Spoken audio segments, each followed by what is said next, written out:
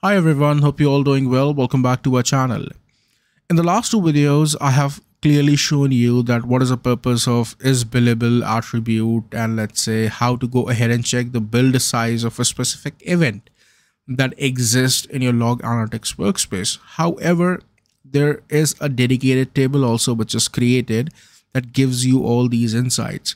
So in this video, we are actually going to see how exactly the sizing and billing part of Azure Log Analytics Workspace works fundamentally, okay? Now, these are two different components altogether for the workspace itself. The very first one is sizing itself, wherein the actual data ingestion cost is derived by how much data ingested in GB on a daily basis, okay?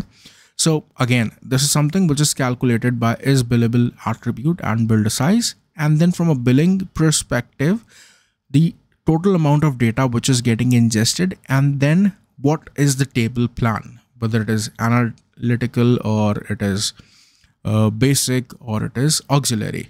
Okay. Now, in my last example, I was showing you something which was related to common security log table, where I was showing you that for each and every record that is getting ingested in a specific table altogether, there will be these two columns which exist. Okay. However, there is a dedicated table itself termed as usage table, and that typically shows you the amount of data ingested in every table for a span of 1 hour.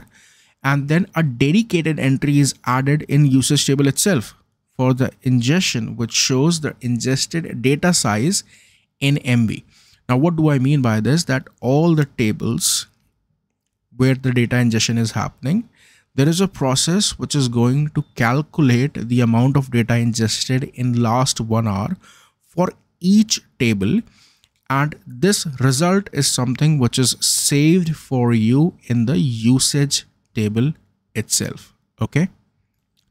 So let me show you this in action, and then things will make a lot more sense. Okay. So let's say if I go ahead and just run this command of usage, you will see I will get multiple entries over here for each and every table, and it will actually break down the data ingestion for each and every hour. So let's say I want to know the data ingestion for a specific table for last 48 hours, and the table name is, let's say, where solution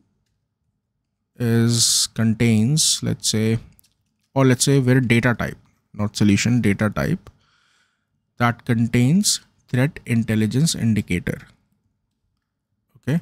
So let's say if I go ahead and run this, I'll get to know that how much data is ingested in each and every hour. You can see it's already, each and every entry is already an hour specific. So if I'll go ahead and show you now the data ingestion, basically this is what the quantity of the data which has been ingested, and that is 2 in MB. Okay.